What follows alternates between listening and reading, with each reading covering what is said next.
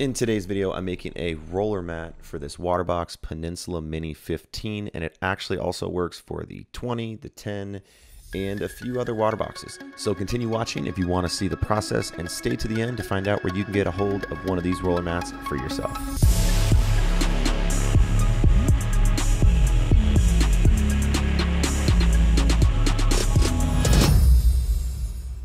Welcome back to IC Live. My name is Mark. If y'all watched the last video, I made a roller mat for the Fluval Evo 13.5, and dang, I got a ton of interest and engagement from that. The most comments I've ever gotten, the most subscribers, and ultimately the most views. So people seem to really like it, and I've been getting asked to do a roller mat for almost every single all-in-one tank that exists, and I am going to start somewhere, and I'll try to get to as many as I can. So I'm going to start with the WaterBox Peninsula 15 because I already have it, and luckily for those that have WaterBox Nanos, this mat will also work for the 10 cube, the 20 cube, and the 25 Peninsula, and maybe another one. So I'll get that confirmed as soon as we get this thing built. So let's get started. This one does not actually start with a drawing because I already did enough of those for the Fluval and I already know what I'm going to make.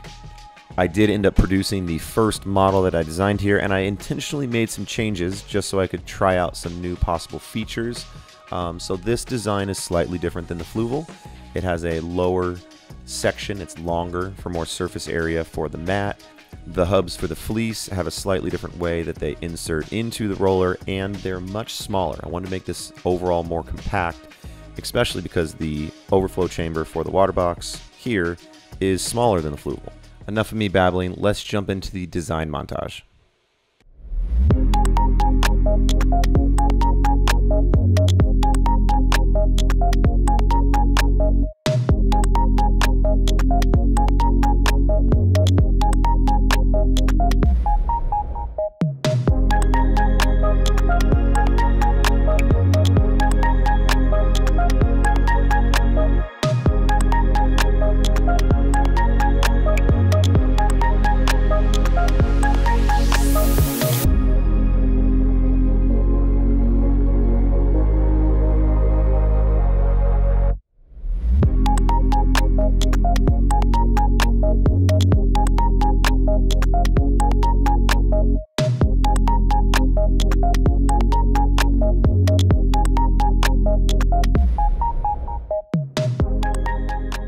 The first print is all finished up. It was the basket, and this thing turned out rough.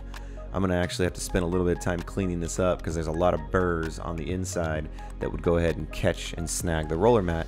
However, this was such a long print. I mean, this was like a 14-hour print, so I don't want to have to reprint it. I'm gonna have to actually make this one work, so I got to clean up the inside.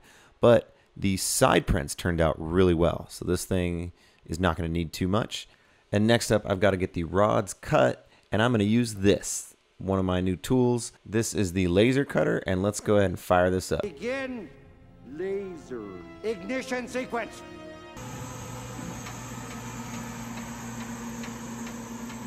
Laser ignition sequence complete.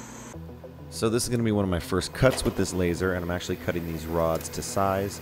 I'm using the laser because it's going to do a nice, super clean, crisp cut as opposed to using a saw and having to kind of polish the ends when I'm done. So what I gotta do is I gotta line everything up. I gotta measure the laser height to make sure it's at the proper focal point, which you can't get a good video of right here. Yep. Looks like it has to go up a little bit. So I'm gonna bring this bed plate up before I get this one started. It's all ready, time to open Lightburn. So right here I make a box. I'm gonna cut along the box, which will go ahead and cut the rods the way I need them.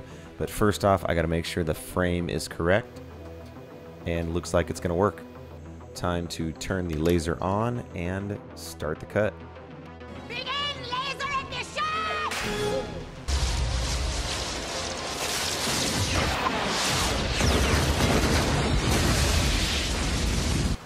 Alright, it definitely wasn't that spectacular.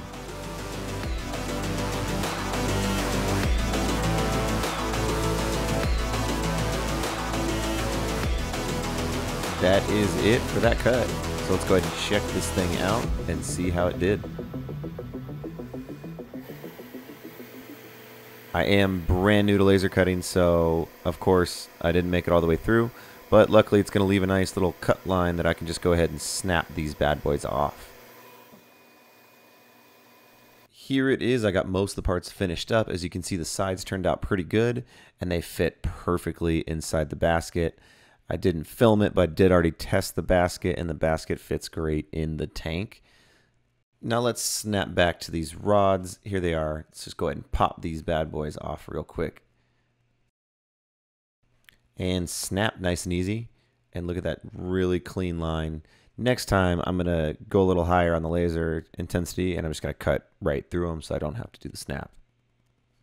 While I was cleaning these up, I went ahead and printed the first test roller. Just want to see how this thing fits over the rods to make sure it rolls nice and smooth and it's the right size. However, the second print didn't turn out too hot, so obviously I can't use these rollers, but I can use the smaller parts like the knob and the gears and go ahead and attach those to the hubs of the fleece roller. I officially have everything I need, so now it is time for the assembly montage.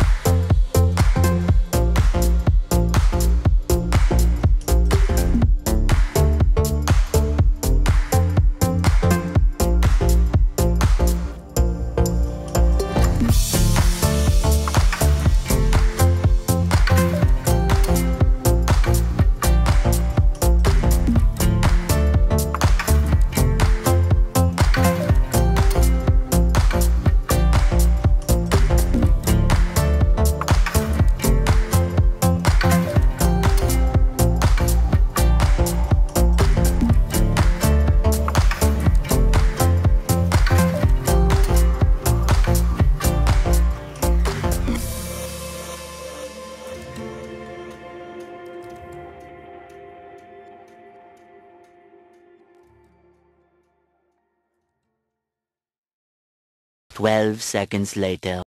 I am all done welding this thing up, and it is basically complete. Now I just got to get the fleece roller on, but if you can see, here's the larger roll at the bottom, here's the smaller rollers at the top. They all roll really well. This thing turned out killer. I really like the green too. Here is my new hubs. Like I said, they are much smaller. I'm using acrylic rods in the center, and I'm just going to go ahead and tape the fleece. And then these hubs sit in these little pockets.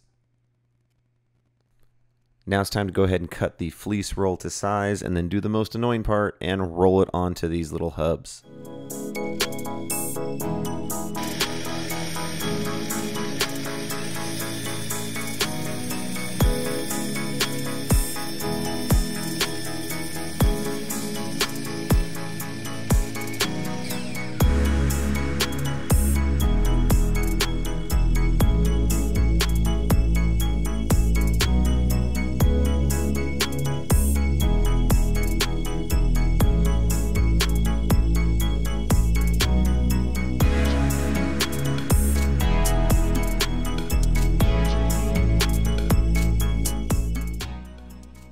Alright, now is the big moment. This thing is going in the tank.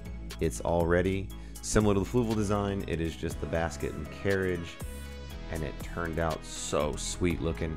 Little rough, but that's always expected for the first time around. The next version of this will be all cleaned up. I'm sliding this thing into the first overflow chamber, and this is where the filter sock would usually go, and it actually sits on top of those little pieces on the inside of this chamber that hold the filter sock bracket. Wow, that fits so snug. Perfect. Alright, and here comes the big moment. Will it fit?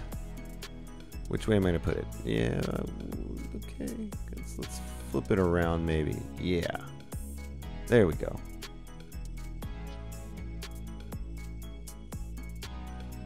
Just be gentle, very gentle. Like a glove. It's in. Installed, done. Hard to tell right now, but it looks like it's working as intended. Only time will tell how well it is working, but luckily, just like the last video, I filmed this about 3 weeks ago. So let's go ahead and fast forward. 3 weeks later. The Peninsula Mini is looking sweet. This thing is really looking pretty good. Oh, looks like I left some fish food here on top of the light. Oh well, we'll get that cleaned up later. But dang, look at how green this is. I think this is a better representation. Couldn't quite see on the last video with the Fluval of how much it's really picking out of the water. And right here you can kind of see, look at the particulates coming up as I roll this bad boy. I mean, this thing is killer. I mentioned it in the Fluval video, but I think it really is probably one of the best upgrades you can make to a nano tank. So I just rolled it. You can see how dirty the one part is, and you can see the clean filter. The other part, look at these particulates. Ooh, looks like there might be a bristle worm in there. We'll roll that bad boy up into the roller. Everybody, you know, hates coming in contact with one of those inside of a filter sock. It's always brutal. So this project is nearly complete. Now it's time to take this current design and go ahead and clean it up and make it into a version that I can laser cut. Begin laser ignition!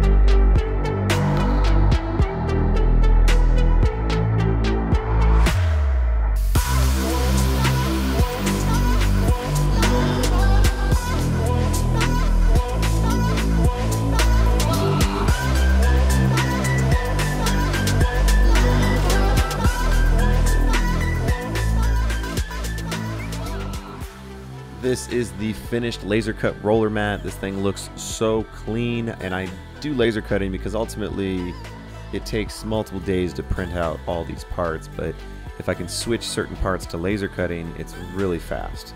But either way, I love the end result. It just looks awesome. Super clear, super fine, looks professional, at least as professional as I can get it. And that is it. This project is a wrap. Thank you so much for staying to the end. And if you'd like to get your hands on one of these roller mats, I've always got two options. The first one is to go ahead and purchase a finished roller mat from me.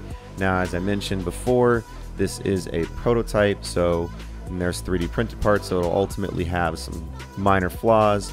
Hoping to make it more professional and clean in the near future. And I'm sure I'll also be making updates and improvements to this over time. I did confirm that this roller mat will fit the Cube 10, 20, the Peninsula 15, and 25 by checking out the technical specs online with WaterBox, and I also gave them a call and talked to one of their representatives who was able to confirm that the chamber is the same size.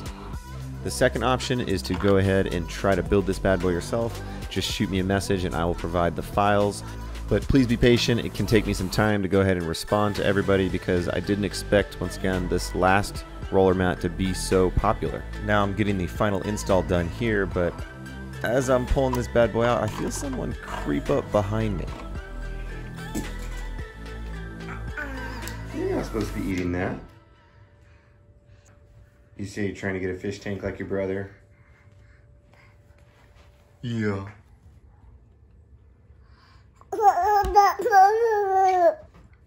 I totally agree. Well, you heard it. I heard it clear as day. He wants a fish tank, so Jet's getting a fish tank soon. Great excuse to go ahead and put one in his room. Don't tell my wife. This won't be the last roller mat video because I'm going to be making them for some other tanks. So once again, leave in the comments which tank you would like me to make it for next. And if you liked what I'm doing here, please like and subscribe. It helps the channel out a ton. Thank you so much for watching, and I will see you live in the next video.